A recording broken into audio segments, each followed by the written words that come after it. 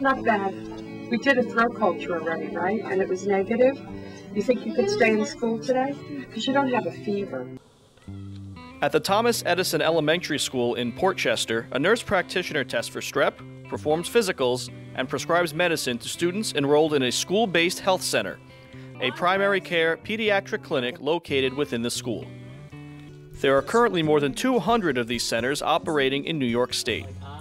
And since May 2014, the Mamaroneck School District has been studying whether a school-based health center would be appropriate in a Mamaroneck District school. Your wrist might not be that bad if you can push up with it. Portchester has 5 school-based health centers operated by Open Door, a nonprofit that has been providing health care to underserved, low-income populations in their community health centers since 1972. Don't cough in people's face. Take care of your body and yourself. Eat good food. If you have a virus or if you're sick, don't come to school because it could pass to another student or your friend. Wellness education, preventative care, and acute care are provided through the school-based health centers. They serve a high-need population of students, many of whom are from low-income immigrant families. The school-based health centers are staffed by bilingual nurse practitioners. Their services are free and open to all students. There is no cost to the school district beyond utilities and custodial service. Besides well-child preventative care and sick visits, the nurse practitioners also focus on asthma management and programs to reduce obesity among the student population. Their efforts have produced measurable results with many fewer acute care visits for asthma and a dramatic decrease in missed school days. Other studies have also shown increased attendance rates for students with asthma enrolled in school-based health centers.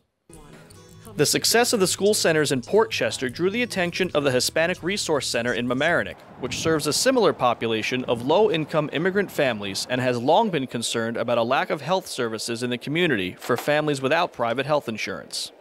And so we're really talking about not having a medical home here in Mamaroneck, a place where you can access preventative care.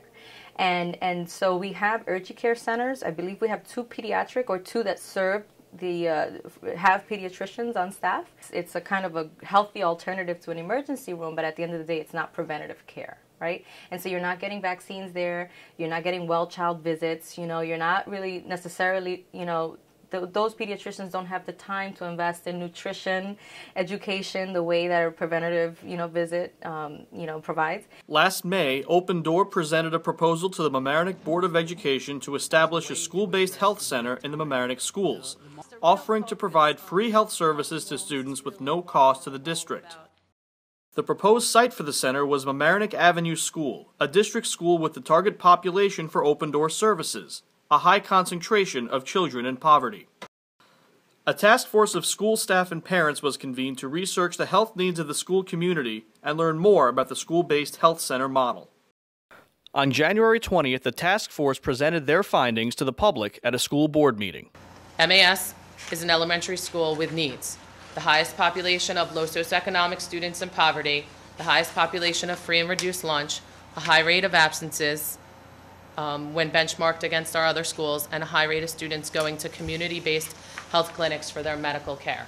The research shows that there is financial hardship or inability for families of low income to miss work, single parents with no child care options, location and hours of providers, language and culture barriers, immigration status, lack or cost of transportation, gaps in insurance, and families may experience significant wait time for their routine and prevention. We looked at the data from September of this year through December, and up to this point, MAS students visited the school nurse for asthma issue 89 times. That was a lot more than any other school. Comments from school officials, task force members, and parents reveal differences of opinion about whether the school-based health center model is appropriate for Mamaroneck. Mamaroneck Avenue School does a tremendous amount to keep our kids healthy, starting with a caring principal who knows what every kid needs, a nurse who is a nurse practitioner as well, who educates from a simple scratch to more serious problems, and she just gets our kids. They're sent home only when necessary, and even though our numbers of sent home kids may be higher than the other elementary schools, it is still low. We don't have a community medical center here in Mamaroneck that is comprehensive. There are hundreds of families that have to go outside of the community to get care. For those without a car, it's much harder and very expensive.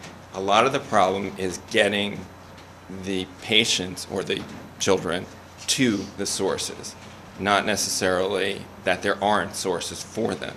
It is there. It is available. One of the women was saying that it's difficult with respect to the pay and taking a train or something like that. A lot of these insurances actually offer vouchers to go to and from medical visits. One of the things that I've heard about having the school-based health center is that the parents don't have to take off time from work or leave and wait to go to an appointment. Well, I work full-time because I have to work full-time in order to afford to live here, and it depends on your boss and your company of whether or not it's okay for you to take time off of work and be late for work. And I spend a lot of my time going to the doctor on Saturday because I do work full-time. Isn't it our duty as a school district to, because we're in the business of educating, to educate about prevention and nutrition, instead of bringing in a company to put nurse practitioners there so that they can overprescribe and over x-ray and just feed the system with profit. I know all of the health centers like Open Door in New York State, and I can tell you with absolute 100% certainty that they are not in it for the money. None of them are in it for the money. They are in it for mission to improve the health of their communities. Another concern was the recent increase of the school population at Mamaroneck Avenue School and the potential of a health center in the school to exacerbate that growth. There was mention of 180 families marked as homeless. How many additional families are we going to be drawing in homeless with a free health clinic in the school? Some parents expressed concerns about the health center bringing sick children into the school. The last place a child who is sick should be in is school. Having 3 kids in school, I am against health care within the school setting for this reason. I do not want my kids around other sick kids. Children who are sick should see a healthcare professional in a medical setting. Schools should remain a place of learning and not a healthcare facility. News that Open Door was in negotiations to lease a site for a future community clinic right near the school raised more questions about the need for a school center. If we're going to have a facility 2 minutes from MAS, that's the best news we could ask for. It's going to treat the whole family.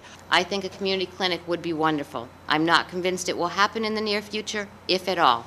A community clinic addresses some of the barriers to health care, but not all of them. I was very impressed, as I think we all were who were there, with the student-based health center in Portchester, and I could see how it could provide benefits to students beyond what a community clinic could offer, particularly with regard to chronic health conditions like asthma. This is causing a huge divide in our school, and it's not something that people want because we always work hard to come together for anything.